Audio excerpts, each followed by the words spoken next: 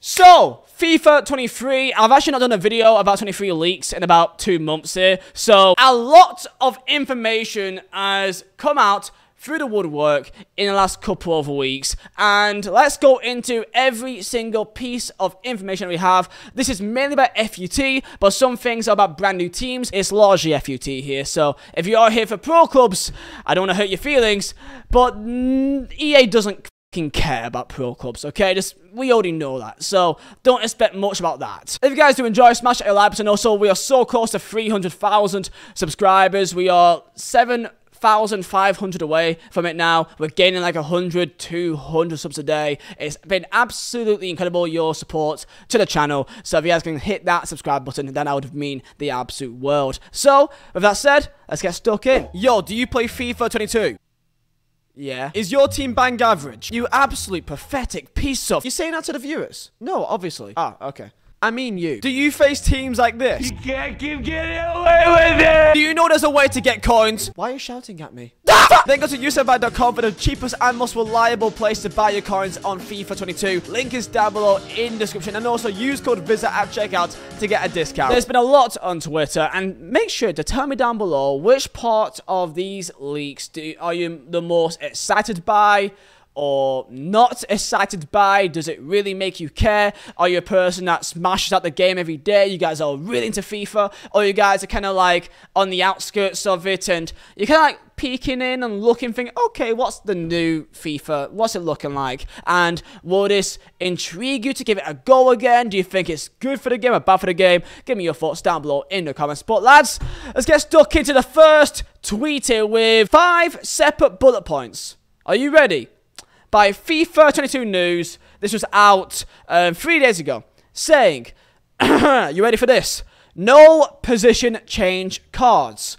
That in a new game, players will have their primary position and their secondary position. So, for example, they gave Cancelo, that can play as a left back or a right back. So let's say in career mode, if you have like a card that can place a striker and also a left winger, for example, Sadio Mane. Sadio Mane can play as a striker or a centre forward or a left winger or left forward, right? So they'll have those 2 separate positions. Another one could be, for example, a human Son. He could play probably as a cam as well, alongside also playing as a left mid. So you'll be having players having different positions. I think another example that I've seen was like icon cards. So Ronaldinho can be a left winger or a cam. That's a very common example that people give. But there could be situations that you may have a guy who is a centre back but is also a DM. Like Sancho. Sancho can be a right mid or can be a left mid because he's played there in real life. So this is going to be a situation which may massively impact how squad building works. And alongside that comes into the next point, which is the chemistry system has been completely reworked and replaced with stars, which I believe will be a 3-star rating. So 1 star, 2 star, 3 star, and every nation / league links to every nation / league. So you can have a team of anyone. You could have Vizeh players linked to a Premier League players, linked to a Bundesliga players, linked to Serie A players, with any nation, and chemistry is probably going to be something along the lines of PES / eFootball, however you want to call it, that the more that you use the players, the better chemistry they may get, or you may have certain managers that may give players a certain boost due to a play style. There could be other ways you can do this, but essentially squad building will be completely changed for next year. Do you think that this is a good thing? Because one massive part of the game and of FUT is the squad building element, how to fit players into a team with the right chemistry. Now, if there is no chemistry really when it comes to actually linking players, you could have a forward 3 of Mbappe with a... I'm thinking of a guy that's not messing your name out. I guess Ronaldo. So you have Ronaldo and Mbappe as 2 strikers, right, in a 4-4-2, and they can be linked together perfectly fine with this very own chemistry system. We're going to learn more about what it really is. Is it to do with managers? Is it to do with play time? Is it to do with the play style? But this is what has been linked for next year, and it does seem like, I mean, at least they're changing things. Like, it won't be the same game as we always get. So I can't really say to EA that they're doing the same thing, because this is this is something new. This is something that will dramatically change how the game is played in terms of how to build your team. So, fair play to them. I don't like the fact that they banned chemistry. It was way better that you had to work a way to link your players to get them into one squad. Now you can just stick 11 randoms in a squad and it's fine. They just killed one aspect of the game. Ryan says in response, build your ultimate team, but they cap you for picking players that match. Why shouldn't I be able to match my favorite player because they don't play in the same league or national team? I do kind of feel like how people actually build teams nowadays is just kind of a mess anyway. People like have the 4-5-1 and most people can realistically link a lot of players. On the next tweet, we got ourselves a FIFA 23 news again, and we got 5 more bullet points. We got here crossplay in all game modes, including FUT, so that will include pro clubs. Oh wait, it says it not on PS4 or Xbox One. Okay, never mind. I guess it'd be the same as always, because I think Xbox One and PS4 is on their own server anyway, so I don't think that would really change that much.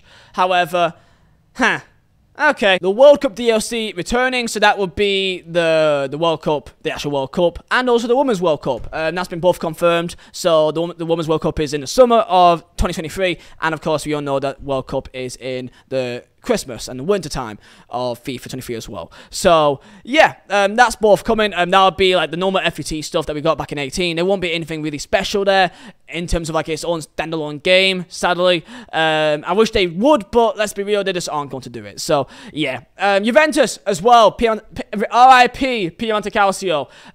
If you're a Juve fan, I'm sure you're absolutely buzzing. You get your own kits and your own stadium in there. So Juventus, they will be back in the game. And J League, apologies if you're a Japanese and you play FIFA, but sadly there'll be no J League. I think, isn't like Danny Aaron's raging? Isn't his boy Mura? Is it Mura? Isn't he still playing in J League? Isn't he now dead? Oh, RIP to my guy Danny Aaron's, man, because that's going to be absolutely devastating. I hope that he moves to a new team. They still have the K League, right? He could move to the K League. I presume they still have the Korean League in there for next year. Yeah, he could just make a move. Someone said, great, I won't have to play PC sweats every day. Bring on the console noobs. Is that PC sweats on FIFA? I think FIFA's like the only game where like there's no such thing as PC sweats. Is there even like a PC Ultimate Team community? Like on career mode, yeah, because you can mod that kind of stuff. I get that. But it's not like a... No, surely not. There's not like a PC sweat community for FIFA. That doesn't exist. Or does it? I'm not too sure. Position modifier. So this is the more detailed version of it. So here's like an actual sample here. So you've got Cancelo, which it says position modifiers, but I don't think that actually is a position modifier card. I think that like on their actual profile, it just says that they can play as a left back or a right back. Duncan of a guy confirming online career mode that it has been worked on, had recent job list for it, that was last year. And it says unlike to make it? Wait, what? Unlike to make it? Are you serious? It would likely need to be monetized in some form for it to happen. How would you monetize a online career mode? I'm curious. Would you, in my chat, would you play online career mode? Other little features being added to the new game being 5 subs coming to 23. Already added in FIFA Online 4 and following the main league rules. So of course in real life we know that there's a 5 sub rule for Premier League and they're adding that to it. I don't think that would really make a difference. And most people I don't think even make that many subs anyway.